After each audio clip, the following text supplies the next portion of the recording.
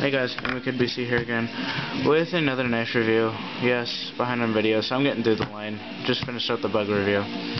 This is a gift from a cousin of mine.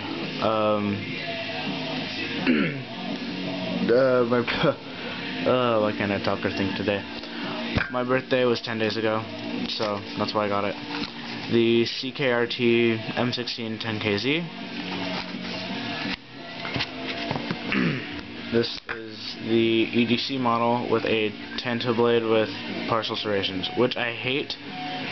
However, on this knife, I'll accept it. You get a good enough cutting edge, and honestly, I look for tanto blades a lot, but I can usually find them in quarter serrations, so it works. So nothing to gripe about.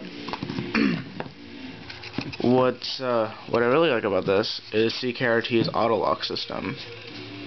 So when you fold this knife, when you use a flipper, thumb stud, whatever your preference is, when you fold it out, you can't just release it with the liner lock. So that's locked in there really good. You can try as hard as you can, and it's just not gonna fail on you. To release the auto locks, you basically push down this little red button back here, and then you move down. You move the liner lock over, and you close the knife, of course. It is a AUS 4 steel, coated in black, which I really like my tanto blades in black. And it's another issue, finding black coated plain edge tanto blades is kind of hard. The grip tillion I want to get, they have none coated in black with a plain edge. Again, quarter serrations, fun, but what you gonna do?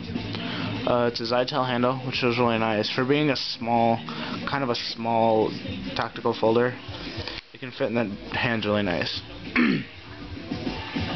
Even if this were to close on you, somehow magically this breaks, which is, I really fail to see how.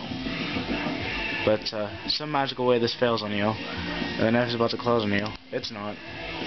No, I don't think so.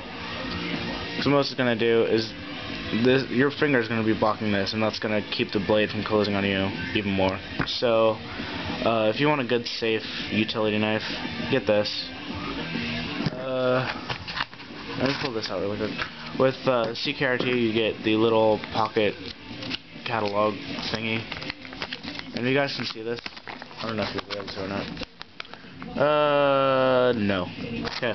Well, basically, let me just explain it then. They do two different blade varieties. They do the tanto, and they also do the regular spear point blade, which honestly is just some preference. Like I say, I prefer tanto. Some may prefer spear point. Also depends on what you do. Tanto works for me. Spear point I just don't really like. It's not very appealing to me. But yeah, that's the Columbia River m16-10kz. It also has a US patent number 5596808, which I don't know if that's an actual patent number. I would hope, not just putting random numbers on a blade. That would just be odd, but you know, whatever. Some people with issues, they say that the thumb stud. Oh, let's talk about that issue first. These thumb studs will come loose. Not that they'll like come off, but they roll around. So if you have issues with that, you might want to take that into consideration. When you have it locked in this, in the open position, they don't roll around as much. It's not much of an issue. But if you're trying to open it and you got them rolling all over the place, it's kind of hard. But the pivot screw, that's what I meant to say. The pivot screw, some people say comes loose. Honestly, there's nice enough jimping on, it's kind of funny, I don't know why they put that on there, but there's jimping on the pivot screw itself, so you can just really just adjust it yourself, and it's really simple and useful, I must say. So even if that comes loose on you, you're going to be able to tighten it yourself without having to use a flathead. Another complaint I've heard about it is that these scales will come loose. I haven't had that issue yet, but I haven't really put this under hard use because this is kind of I don't know. It's not one of those knives I'm gonna do hard tasks with. Although it definitely has potential. I mean, you're looking at pretty much a fixed blade. That blade's locked in so nice. Retails $40. Oh, not gonna focus. I give up with this camera. Retails $40. Got this on sale for about $15, so you can find them really dirt cheap on sale. It's awesome. Definitely pick one up if you find it.